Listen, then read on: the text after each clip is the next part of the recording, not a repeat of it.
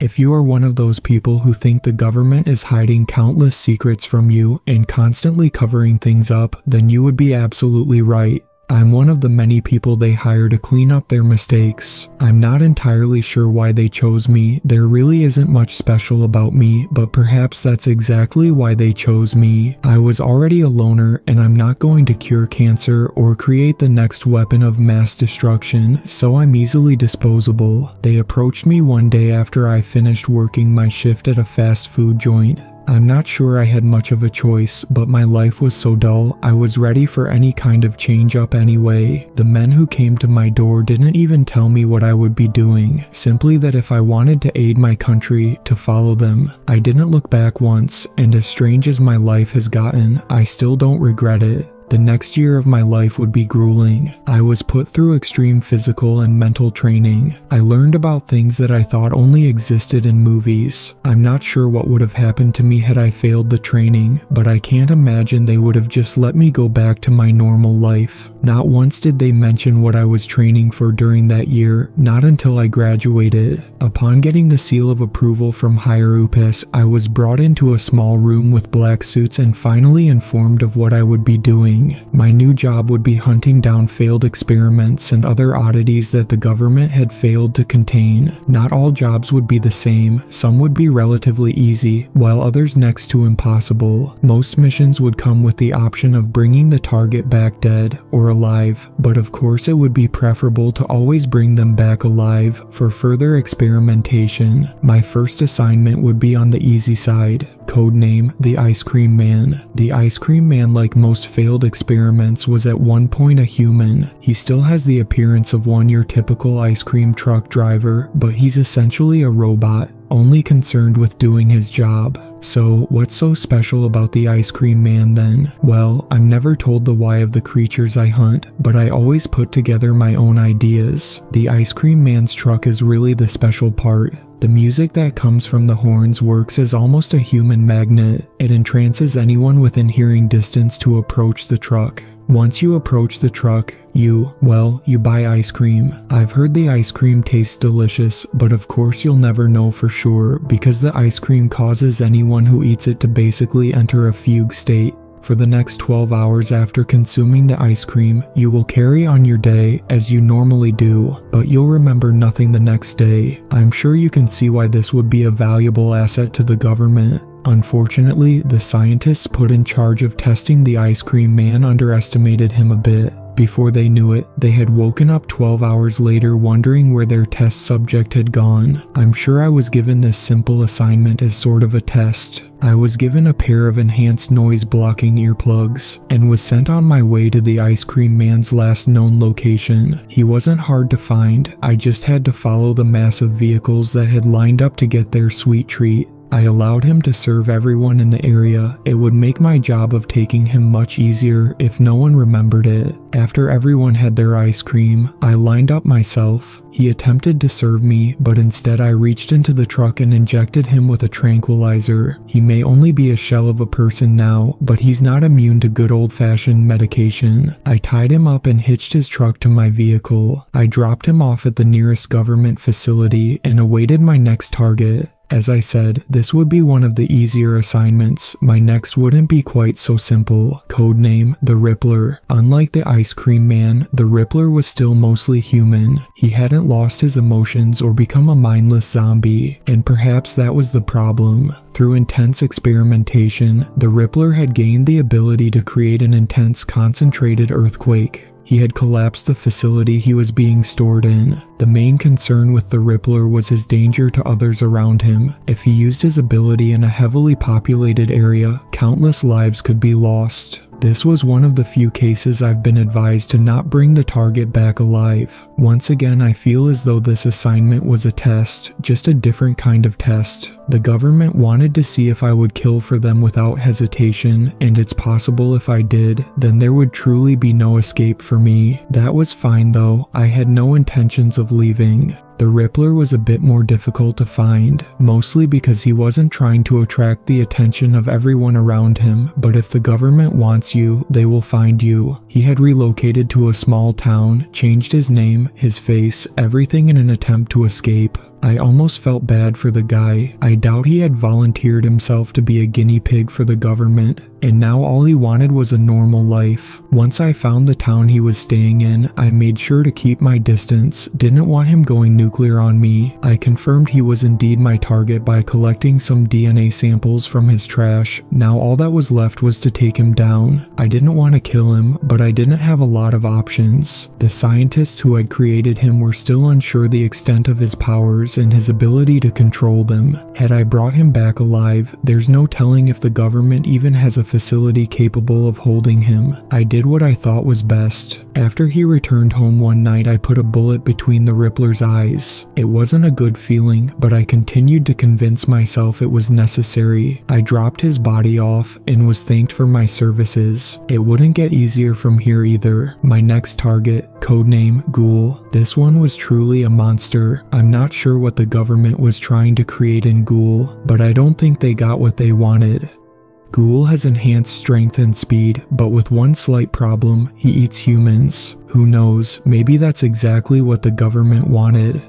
As you can imagine, Ghoul found a way to escape. After a while, you would think these government scientists would get better at containing their experiments, but that doesn't seem to be the case. This mission might not have been so bad, but I was given strict orders that Ghoul was to be brought back alive. All my lethal weapons were stripped and replaced with tranquilizers strong enough to bring down a rhino. I put in a request to have a partner for this assignment, but of course I was swiftly denied. Ghoul had taken up residence in a forest. This might not have been so bad if not for the fact this forest had an extremely popular hiking trail. There had always been frequent disappearances in the forest, a lot of them chalked up to suicides, but since Ghoul had escaped, that number had amplified significantly. The government did me a solid and got the trail shut down for the weekend, so it would just be me and Ghoul. I wouldn't have to worry about anyone else getting in the way. I've always wanted to go on a hiking date, but this wasn't quite what I had pictured.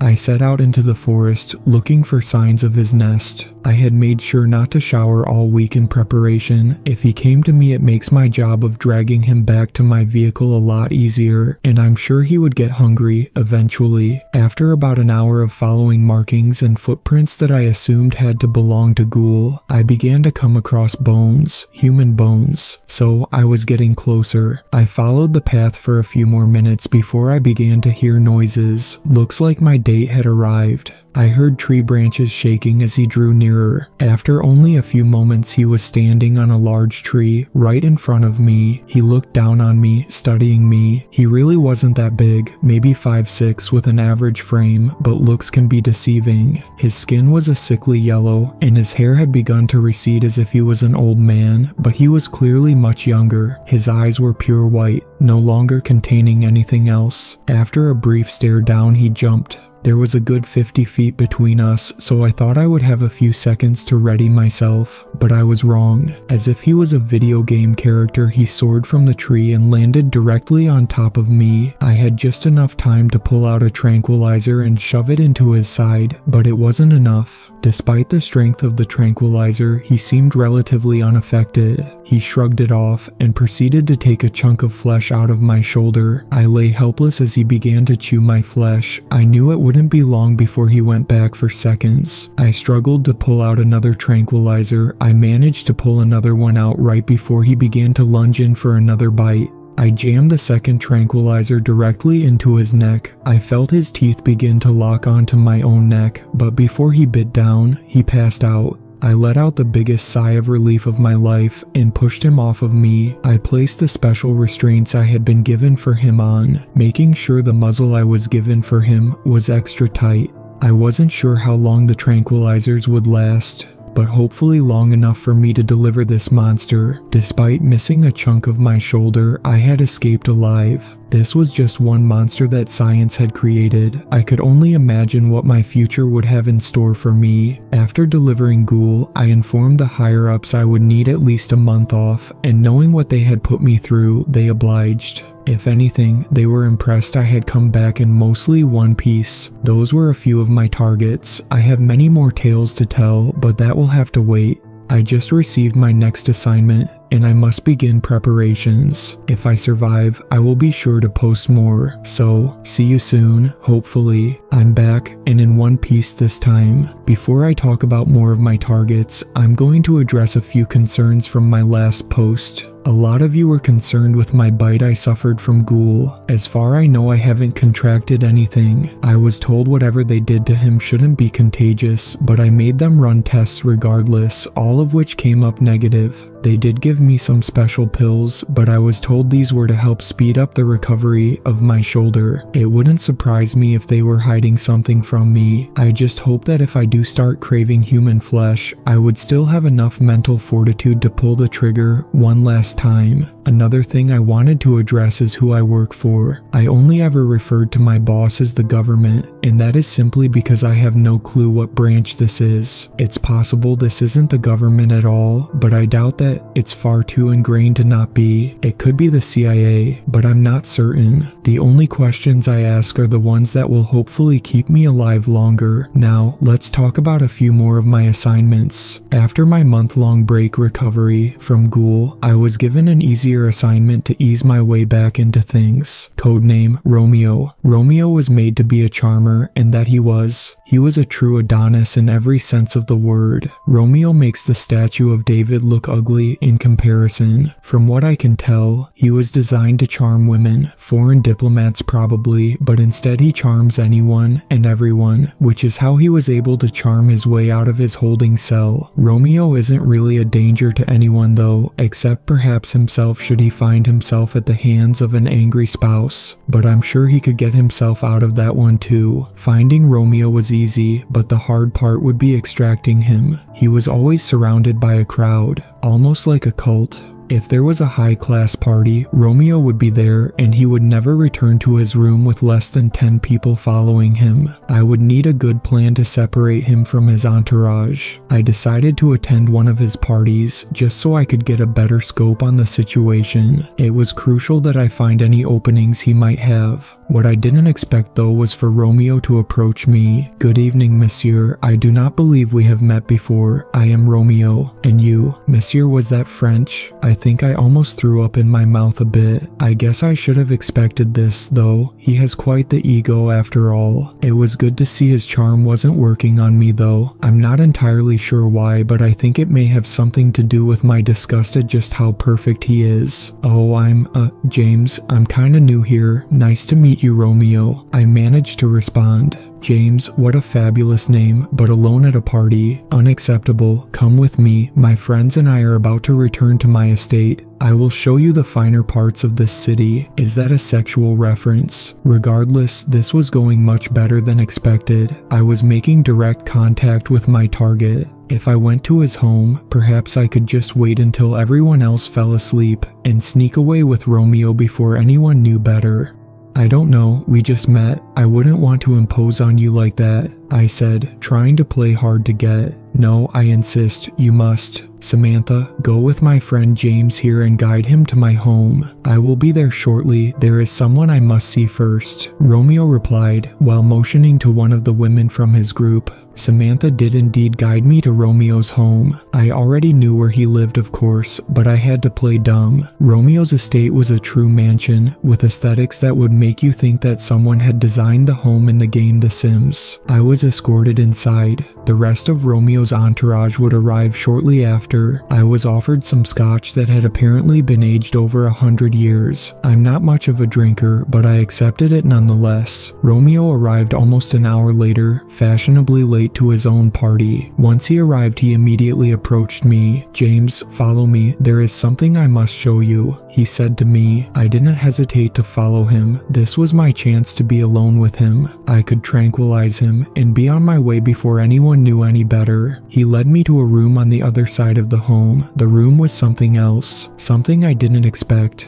The walls were covered with pictures, men and women. Each one was of a different person. I think I even noticed a few of them from his group. "What is this?" I said without even thinking. "These are all the people I have conquered, and you are next. please, remove your clothing." Romeo said this as he turned his back on me and began to remove his own clothing. I almost felt compelled to remove my own clothing. His words held such power, but I was able to hold out. Instead, I approached him and sunk the trank into his neck. I made sure duct tape his mouth. I had heard enough of his words for one night. Romeo was much bigger than me, so it was quite an effort dragging him out his window and back to my vehicle, but I managed to do it before anyone got suspicious. I assume his friends simply thought he was taking his time in conquering me. I dropped off Romeo and I made sure to shower extra well that night. My experience with Romeo almost made me miss my date with Ghoul. Almost. My next assignment would be another fun one. Codename Kong. What happens when you splice human DNA with gorilla DNA? Well, apparently you get Kong. Personally, I would have preferred the name Caesar in reference to Planet of the Apes, but I suppose he's not a gorilla, and I don't get to pick the names anyway. Kong is essentially a smaller version of Bigfoot, and before you ask if Bigfoot exists, I have to say I don't know. I haven't been tasked with hunting him yet. Kong would be a kill task.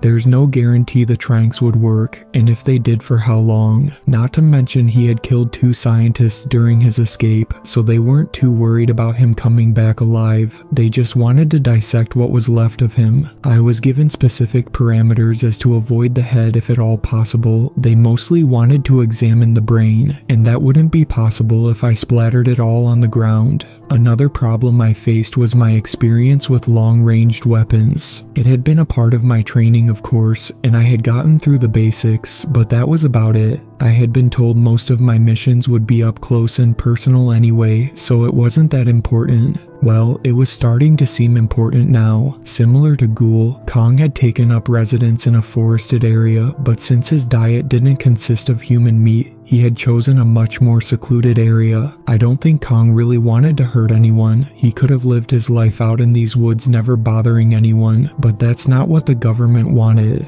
My superiors informed me that they had already done overhead sweeps of the area and were able to tell me exactly where the cave he was staying in was located. Of course, they had done the easy part, and I would get to do all the dirty work on the ground. I made my way to a vantage point overlooking the cave and set up the sniper rifle they had supplied me with. Now all I had to do was wait. After a few hours, Kong finally made his appearance. He walked out of the cave and began to stretch his limbs the way most of us do after we wake up. I steadied the rifle and aimed the crosshairs over where I would assume his heart was, and I pulled the trigger. I missed. I hadn't taken into account the wind had picked up since I had started waiting, and the bullet had strayed to the right of Kong, hitting the rock of the cave. Kong didn't move though. Instead, he simply turned his gaze to me with eyes that were all too human. He didn't try to escape. He knew I would come eventually, and if it wasn't me, it would be someone else. Kong had accepted his fate.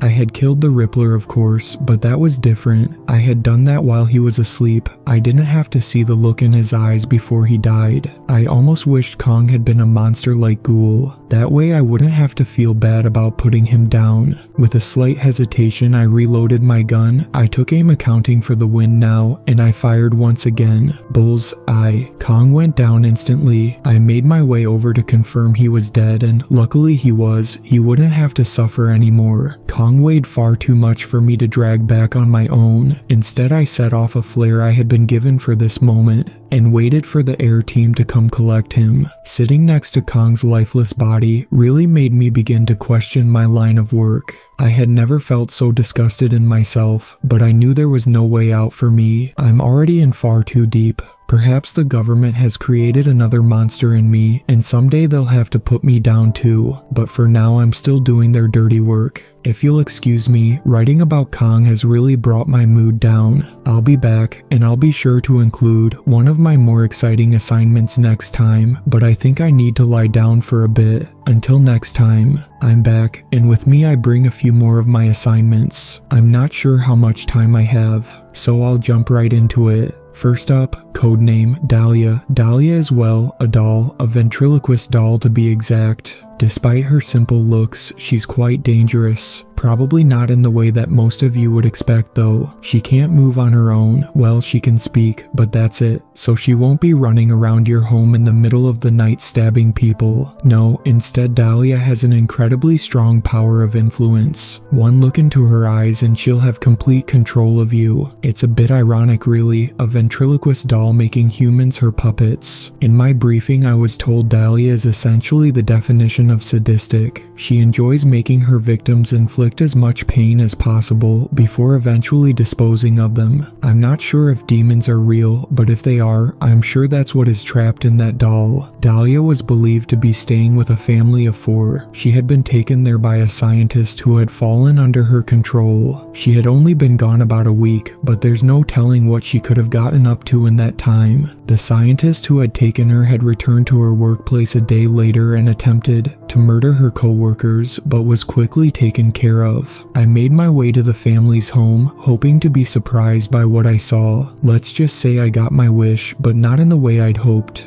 I knocked on the front door. After a few minutes of no response, I turned the handle to find the door was unlocked. I wish I hadn't. The moment I stepped into the home, I was hit with a putrid smell, one that I know means death. The walls were coated in blood. Some of it was dried, some was fresh and still slowly dripping down. I found the family together in the living room. The mother and 2 children were sat in a small triangle. They were already dead and rotting. Their stomachs had been cut open, with their entrails hanging out. They had been posed in a way to make it look as if they were eating their own organs. In the center of that triangle was the father, hanging from the ceiling. He had scratches and cuts all across him, but that was nothing compared to what had happened to his family. Just before I was about to spill my lunch all over the floor, I heard a voice from the opposite corner of the room. "You're just in time. What do you think of my art? It's a little sloppy, but I'm sure it will get better in time." The voice said. "Dahlia?" I questioned.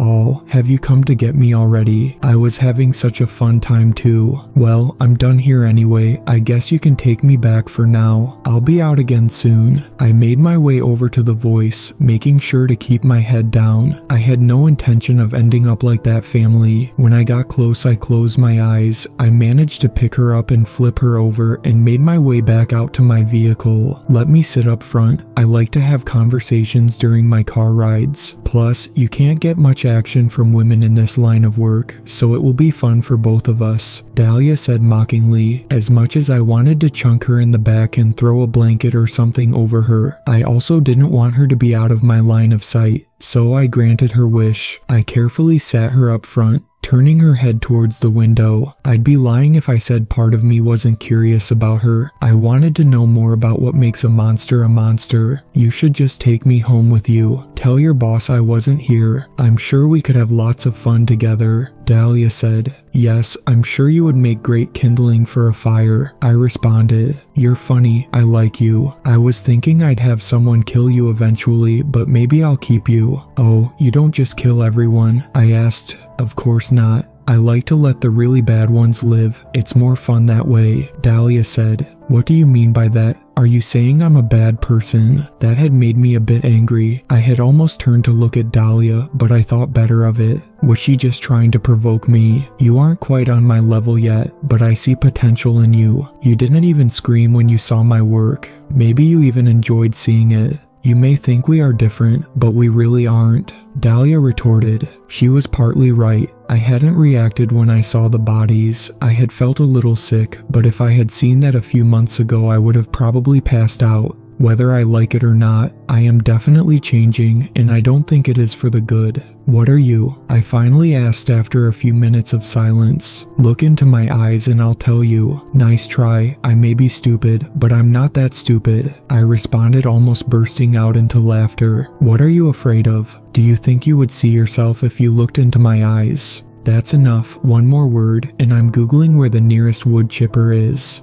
Those were the last words I spoke on our little road trip together. I dropped off Dahlia and informed them about the mess at the house. They said they would send someone to clean it up. I was hoping they would give me a break after what I'd seen, but I wouldn't be so lucky. As soon as I turned in Dahlia, they told me they already had a new assignment ready for me. That would be codename Jack. Grandiose name, I know. This was probably the oddest assignment I had received yet though. Jack was, from what I could tell, entirely human. I had no clue why I had been tasked with finding a human. Perhaps he was a runaway scientist, or someone who knew too much, but he certainly wasn't what I had gotten used to hunting. I was told Jack was incredibly dangerous though, and that I shouldn't take any risks in trying to capture him alive. In other words, they wanted him dead. This only made me more curious as to what secrets that Jack must have held. Jack was constantly on the move, so it wasn't easy to find him, but my training had paid off, and I was eventually able to track him down. I watched him for a few. He didn't seem dangerous to me. Suspicious and cautious, yes, but not dangerous. One night he stepped out of his hotel room to go get food, so I decided to let myself in. Jack and I needed to have a talk.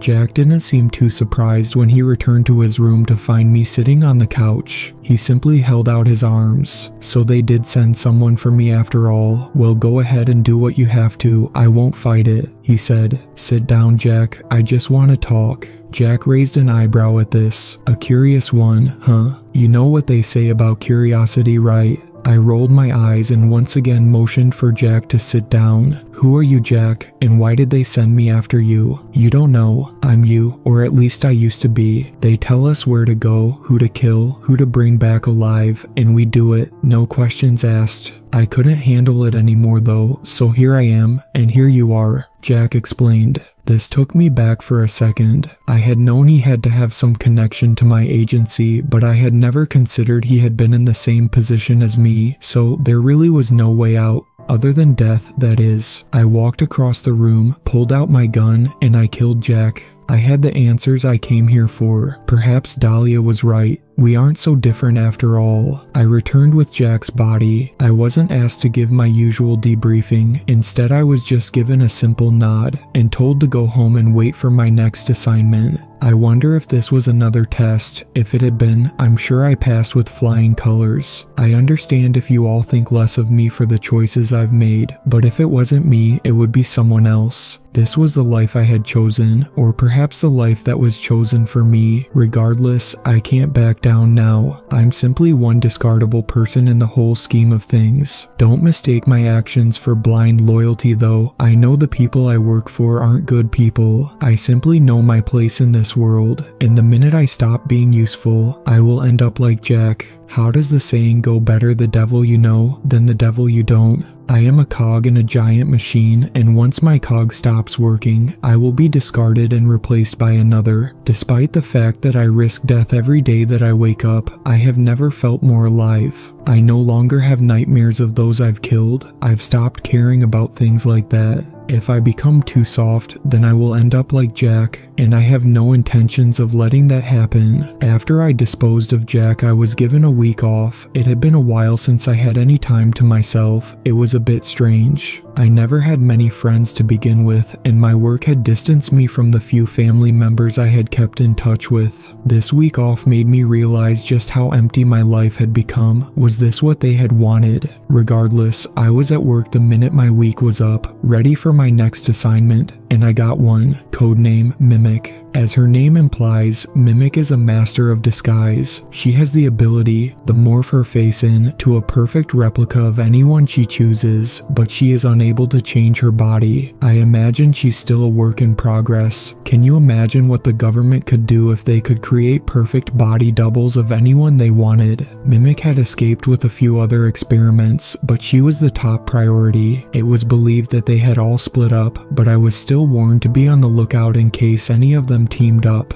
Due to her ability, Mimic would be incredibly difficult to locate. Because of this, several hunters like me were given her as an assignment. If our information was correct, then she had not made it out of the city we live in yet, but if she had, we may never find her. The only way we would be able to identify her is by a distinct scar on her left shoulder. The government had set up roadblocks at all of the city's exits, while us hunters searched within. 3 other hunters and myself were each given a quadrant to search. Mimic had no family, so she would either have to break into somewhere or find an abandoned location to stay. I spent several hours walking the streets of my quadrant. asking strangers if they had seen a suspicious-looking woman, as well as checking out old decrepit homes that hadn't been lived in years. I found nothing though. That was until I was approached by a slender, young-looking man, probably early 20s. "Are you looking for someone?" the man asked. "Yeah, it's hard to explain. I'm looking for a girl, but I'm not entirely sure what she looks like,"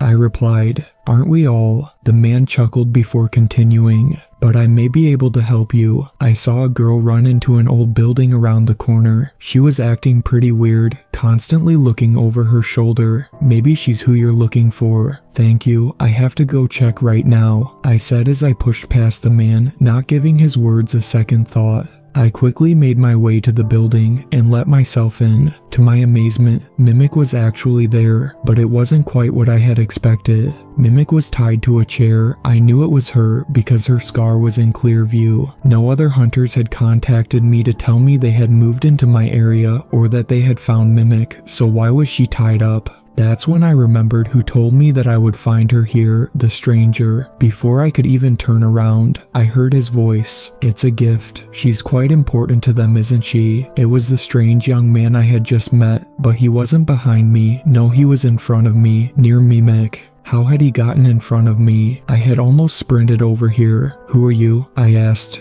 "That's not important right now. Aren't you going to thank me?" "Oh wait, that's not important either. The real reason I'm here is to deliver a message to you," the man said. "A message? From who?" I was truly perplexed. As I said earlier, I make contact with almost no one. "Don't look so confused, friend. It's from your girlfriend. Have you already forgotten her? Dahlia would be so upset to hear that," the man mockingly replied. I immediately cut him off. "Dahlia is not my girlfriend. Dahlia is a demonic doll that I want nothing to do with unless it involves a large fire." I was almost shouting. The man laughed before responding. "She said you would say something like that. Regardless, she just wants you to know that she's coming to pick you up soon and that she really misses you. Now if you'll excuse me." The man turned and began to walk away. "Where do you think you are going?" I said as I pulled out my tranq gun and aimed it at him. He didn't respond, nor did he stop walking, so I fired. My aim was dead on. Well, it would have been, but the dart passed right through the man as if he wasn't even there. He continued walking straight up to a wall and proceeded to walk through.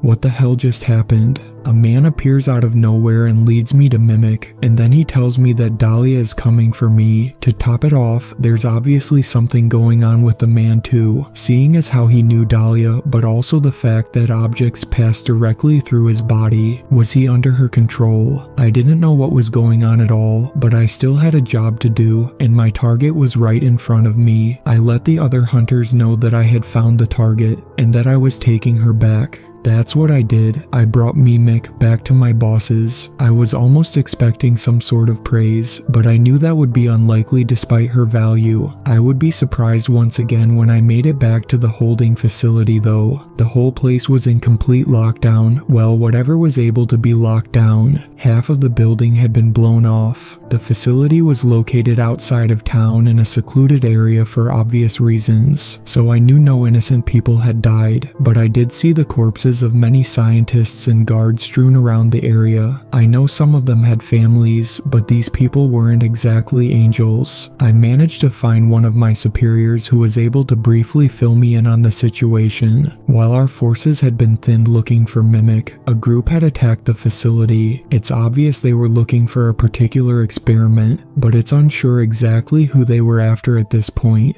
Around 20 of the 50 experiments held in this facility had escaped. I tried asking which of the experiments escaped, but I was told that was confidential. They simply told me to leave Mimic with them and to go home and wait for them to sort this out. I would be busy soon. Part of me already knows at least one of the experiments who escaped. Was she the target? I think it's a big possibility. I was already told she's coming for me. I'm not sure what's about to happen, but it can't be good. It had been a few days since the attack on the facility. I was temporarily sent home while the government sorted out the mess. With half of the building blown off, it wouldn't do much good to start hunting down the experiments before we had a place to store them. We'd find them eventually anyway. I was able to sleep for about 4 hours before my phone rang. It was time time to hunt down the escapees. Myself and the 3 other hunters that had helped look for Mimic were all called in. We were given a short list of the experiments that had escaped.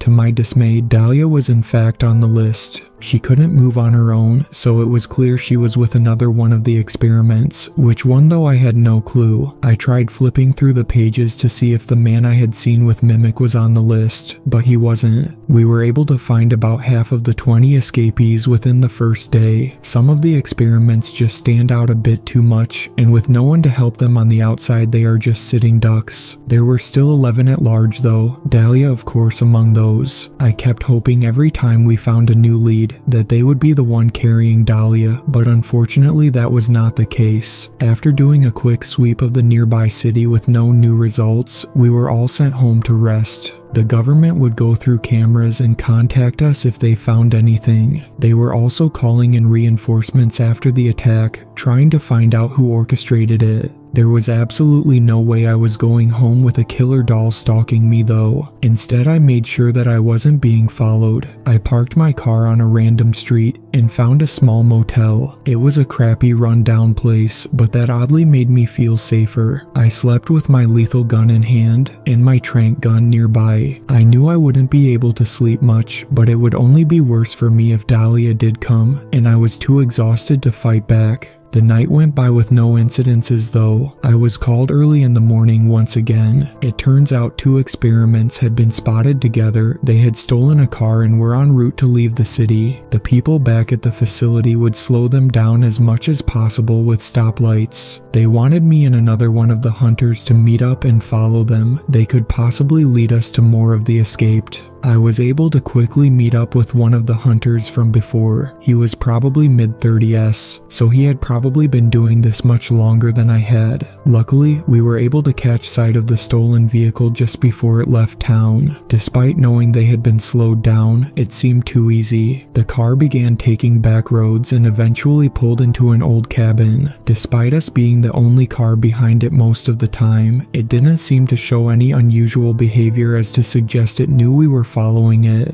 The other hunter pulled over a short distance from the cabin and he began to ready himself. I pulled out my phone. This was obviously a trap. I thought that maybe I could call back up, but the other hunter stopped me. "Listen kid, I've been at this a long time. I know this is probably a trap, but do you really think they are going to send anyone to help us? We're on our own and you can either help me or sit out here and wait. I'm going in." "Well then, after you I suppose," I replied coldly. I knew he was probably right thought. The government didn't care much about us. They would probably have just scolded me and asked what I was waiting for. So I began to gear up as well. Death might be favorable compared to whatever Dahlia wanted to do with me. The other hunter and I exited the vehicle and made our way as sneakily as is possible in daylight. Once we made it to the door, the hunter gave a countdown of 3 before throwing some sort of grenade through the front window. It exploded into gas, quickly filling the home. I couldn't help but wonder why I had never gotten access to these grenades before. After the gas had mostly dispersed, we covered our noses with our shirts and went inside. We instantly found one of the experiments unconscious on the floor. If I remember correctly, her code name was Trauma. By touching someone, she could force them to see their worst nightmares. I guess since waterboarding is too inhumane, she must be the solution. The other hunter began to make his way over to her, and he began restraining her while I watched his back. He was almost done when everything went black. When I came to, I saw the other hunter was tied to a chair in front of me. He was still unconscious. I then looked down to see I was in the same situation. I was firmly tied down to a chair. "Ah, you're finally awake," a male voice to my side said. I turned to look. It was the man from before, the one that had walked through the wall. He was also sat in a chair, but he wasn't tied up. I doubt any sort of bindings could hold him anyway. On his lap sat a doll. The doll had a hood pulled up just enough to cover its eyes. The man began to speak again. "It's actually a bit funny. Last time we met I gave you someone tied up in a chair, and now you yourself are tied up. What do you want?" I replied, not in the mood for any games, not that I had much choice. "I told you Dahlia here was coming to pick you up, but instead you came to see her yourself. How sweet of you," the man said. Did you really miss me that much? Dahlia finally spoke up. Can you just kill me already or do whatever you're going to do with me? I responded. I told you I let the bad ones live and you have been quite bad recently. Killing that poor man Jack, it was a bit fast, but I'm sure you still enjoyed it. Dahlia said, mocking me. I just did what I was told. He knew what he signed up for. Yes, he did. The rest of us are not so fortunate. All of our lives were turned into games by the government. The only difference between us is that you had a choice. The rest of the experiments and myself never had the luxury of knowing what we were getting into. Dahlia said, so what? You want to overthrow the government? Expose them or something? I questioned. Dahlia began to laugh. Heavens no, they are far too powerful for that, and there are too few of us to even think about challenging them. I simply don't care enough about something like that. No, I simply wanted you.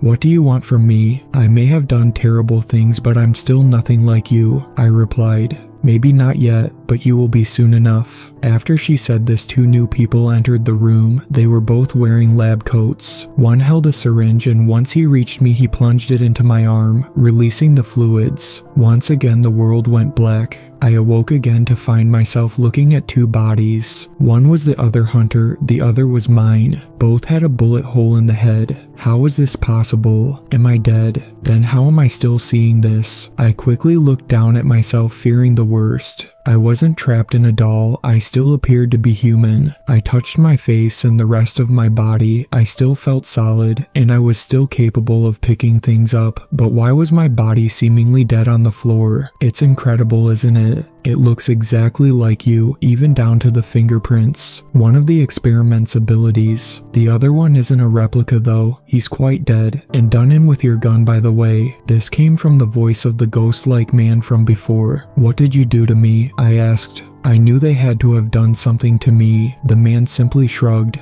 Nothing. It seems as if your body rejected the serum they had planned for you. Rejected. Well, at least that was one thing to be happy about.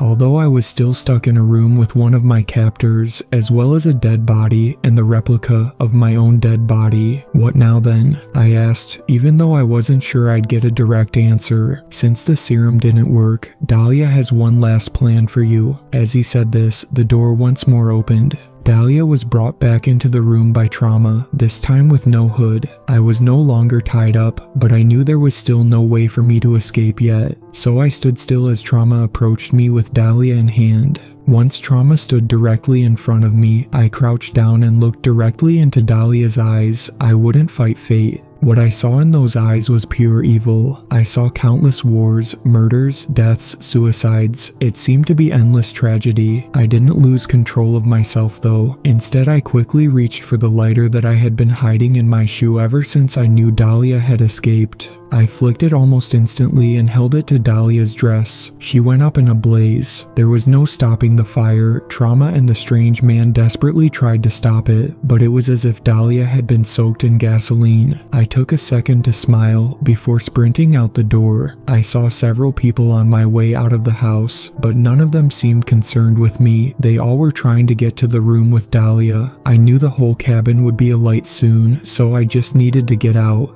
Once I made it outside, I quickly ran to where the hunter's car had been parked. It was surprisingly still there. They hadn't moved it yet, but he still had the key. So I smashed the window and hot-wired the car as quickly as possible, and I sped off. By the time I drove by, the fire in the cabin was massive. I almost hoped that all those inside would die, but they had all been under Dahlia's control. It's possible there were some good people among them. I let the thought die instead as I continued to move forward. I've been hiding out ever since that day. I know writing this only puts me in more danger, but this story needed to be put out there. It's almost guaranteed the government will read this, and perhaps they will send someone after me, but I don't care anymore. I won't be a puppet to anyone, not the government, and not a psychotic doll. I'm officially done hunting down the government's mistakes.